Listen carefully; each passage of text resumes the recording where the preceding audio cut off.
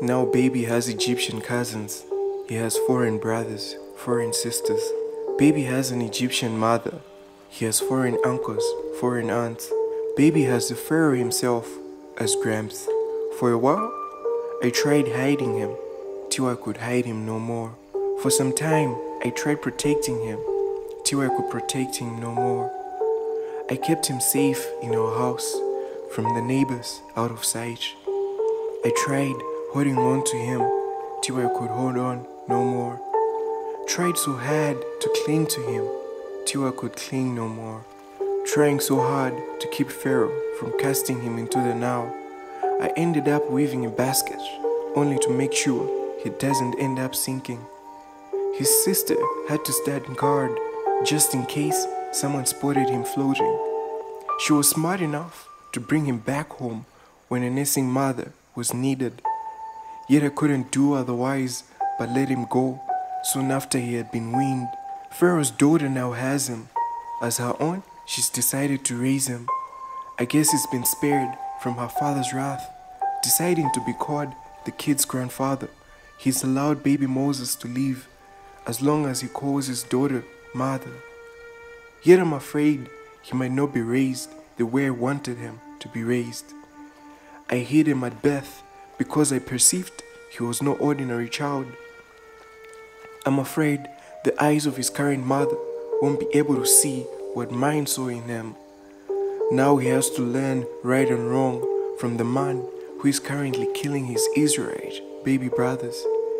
I wonder whether at all my son will someday be able to distinguish his left from his right arm. I honestly just need answers.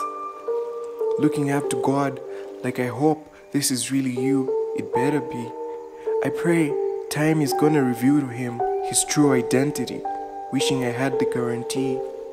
Hoping Pharaoh's Paris won't be the place we all regret he's ever been. It's really crazy to have an Israelite raised by the Egyptians. His life has been spared, but ain't this another road to hell paved with good intentions? Night after night I stay awake in the company of my doubts and my fears, looking up towards the heavens, thinking of what God had revealed when I was all ears, remembering how convinced I was this young lady was but power hungry. River now being their camp, everyone living under the waters was convinced she was the girl, something I just can't forget. Perhaps I never gotta believe she was simply by the Nile to take a bath. Maybe she was never a threat. My thoughts really torment me whenever I think of my baby's safety. I know he's safe from Pharaoh's decree, but is he really safe? It's hard to face the reality. If this young lady was indeed power hungry, is baby really in safe hands? Will she take advantage of his innocence, or should spare him completely from our fight? When he's of age, will he believe me when I tell him the lady who raised him was but our sworn enemy? Will everything between us still be alright? When he comes to maturity, will baby believe the woman who birthed him?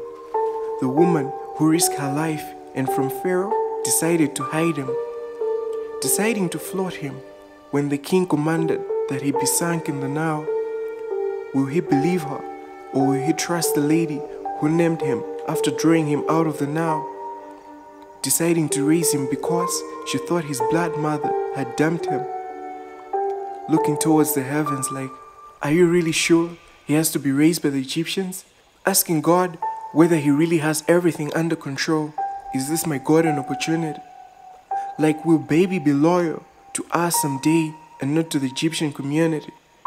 Will he believe he was never one of them in the first place? Simply need assurance, please. Will he someday look into the mirror and realize that he looks like an Israelite because that's who he really is? After having a test of loyalty, having had friends in high places, after spending most of his life in royal palaces, will he be willing to let go of all that and choose to suffer with us in all honesty? After calling Pharaoh Gramps, will his eyes perceive this man's true identity? Will my boy be able to recognize that Pharaoh is the reason the Israelites are suffering? I honestly fear for my baby's future. That's exactly why I'm always talking to God about him. I'm sure you get the picture. Hoping he will someday believe that the Almighty is king and rests supreme over all kingdoms. Believing he will have the boldness to disagree with the Egyptians, knowing Pharaoh ain't nothing close to the Almighty. My heart is at peace when I remember the Holy One of Israel's ways and ours. He's great and mighty. I just want to believe my baby will someday, by faith, refuse to be regarded as Pharaoh's grandson, despite being raised by the Egyptians.